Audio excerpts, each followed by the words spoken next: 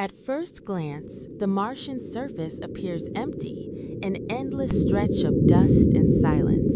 But as the camera slowly moves closer, something begins to stand apart from the surrounding plain. What looks like an ordinary rock starts to reveal an unfamiliar form.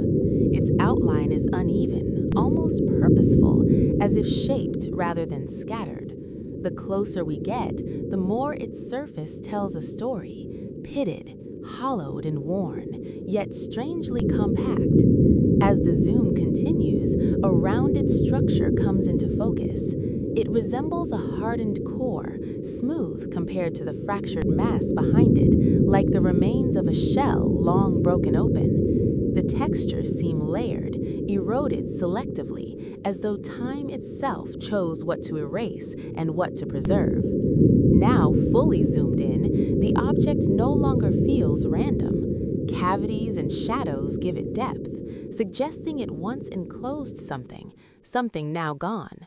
Whether carved